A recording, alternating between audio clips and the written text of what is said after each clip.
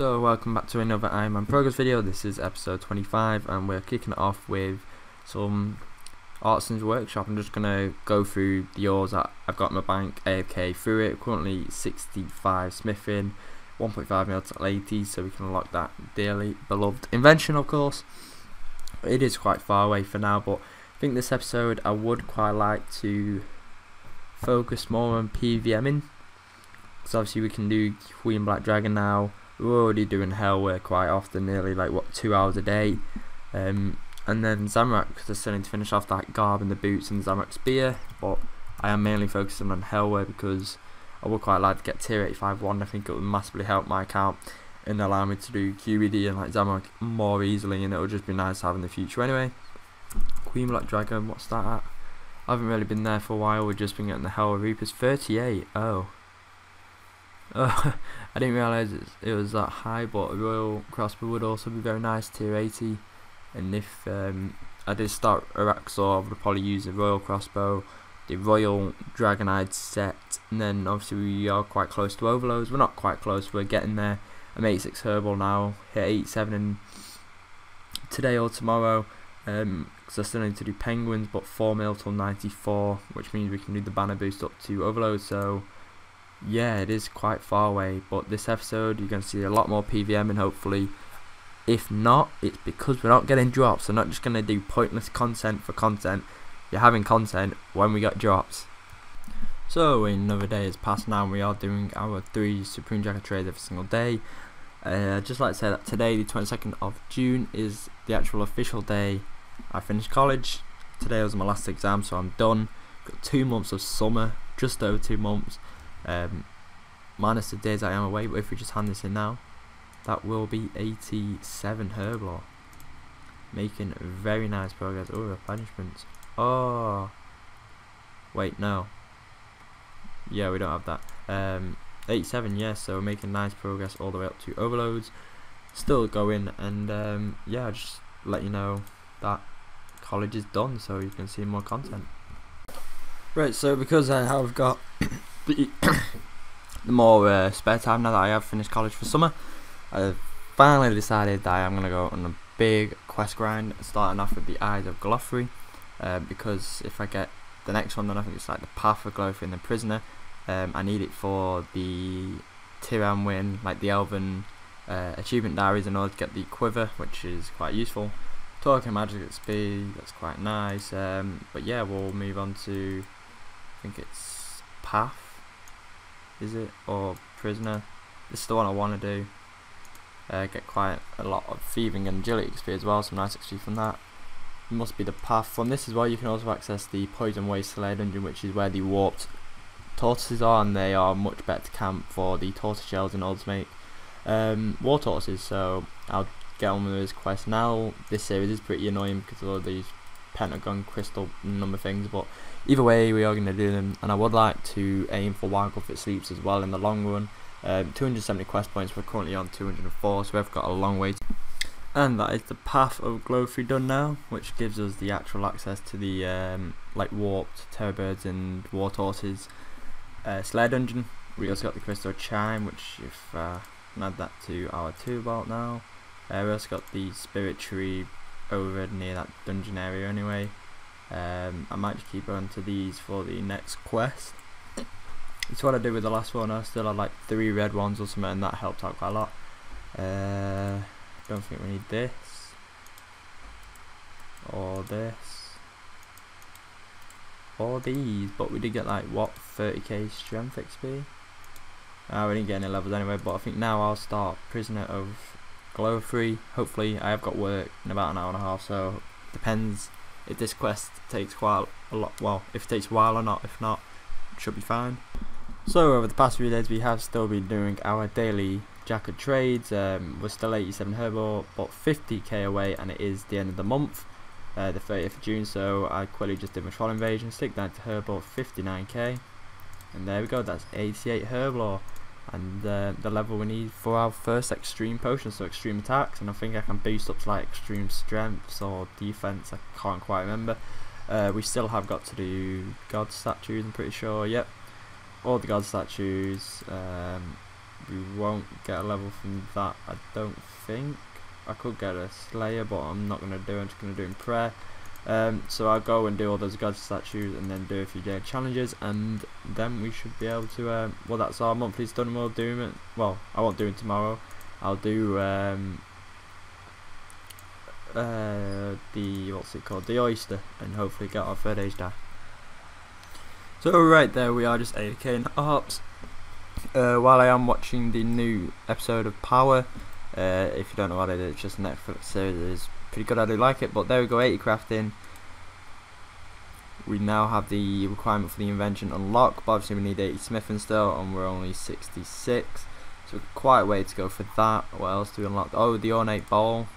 We can need 80 mining or something. That's so that I can upgrade it to get, I think it's more tiers faster or just more XP from the tiers I've got. Either way, it's better for tiers. Go fix.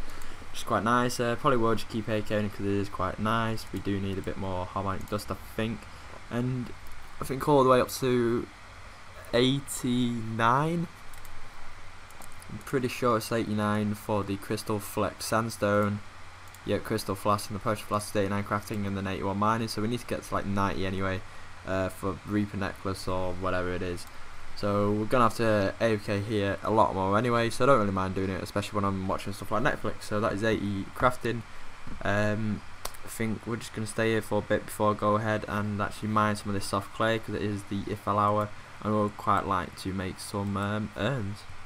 Right, so that was the first Vindictor task on the Ironman. I got, what was it, like 14. I did solo all of it by myself. Fucked up a few times, well, dying. But yeah, we didn't get anything.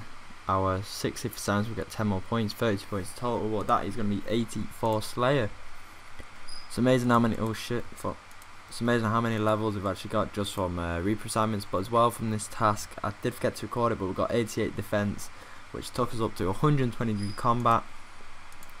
And yeah, it's similar to Hell, where I can do about 3 or 4 a trip depending on how lucky I get with like accuracy.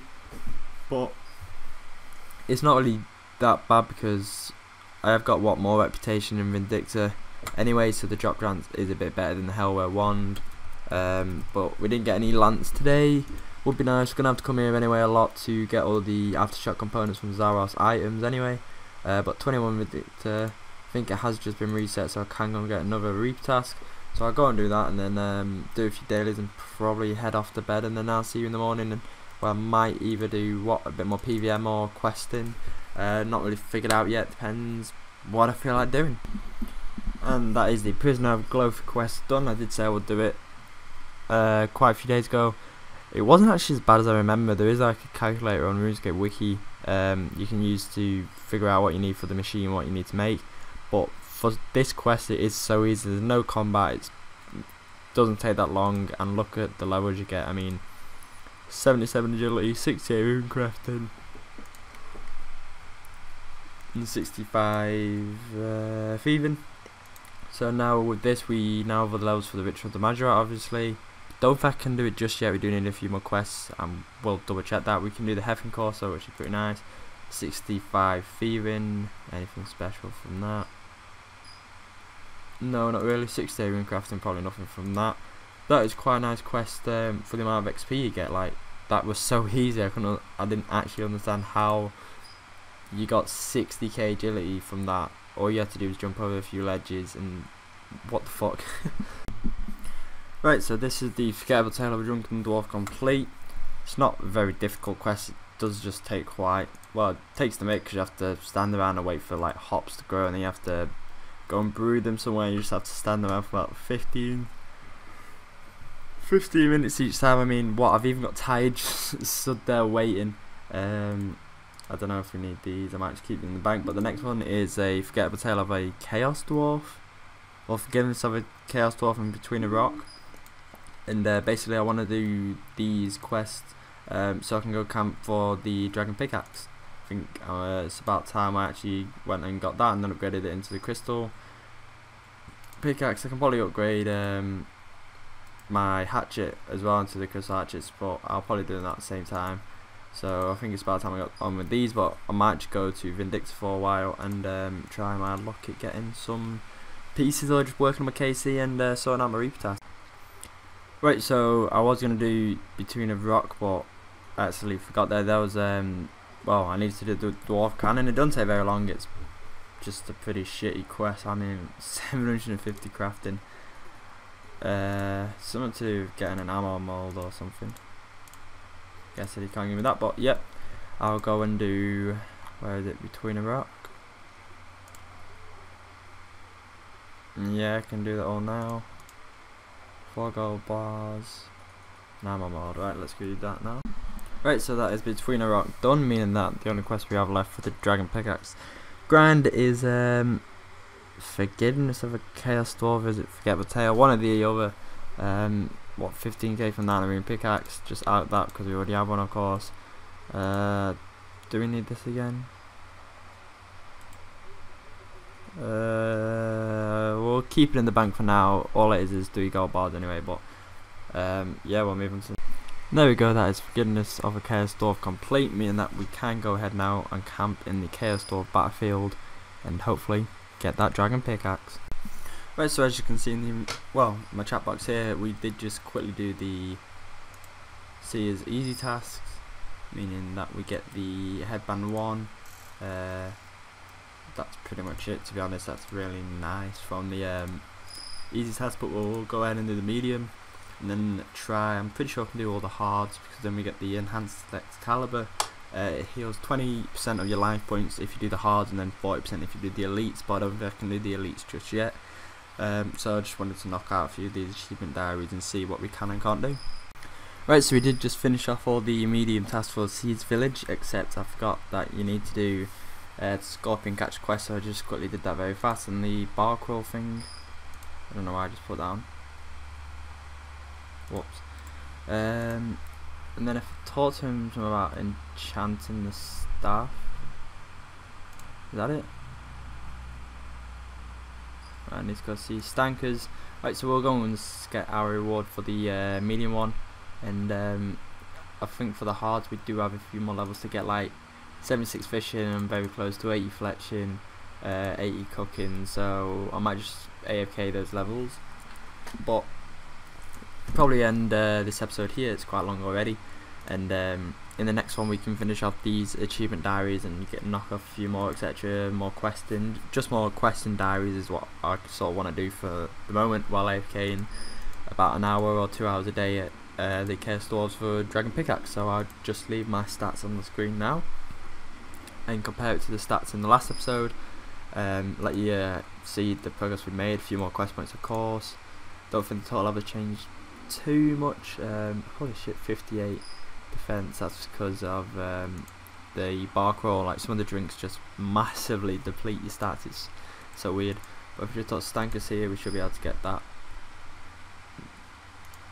What is it? The headband 2.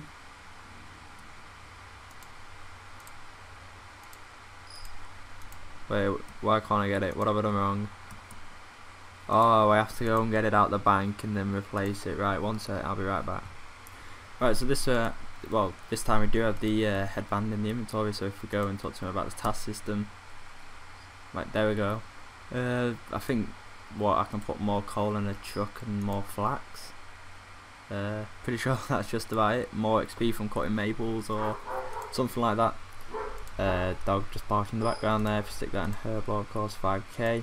So they are the end stats for this episode. In the next one, I think I'm going to start off with a raid. I've got raids in like an hour or so.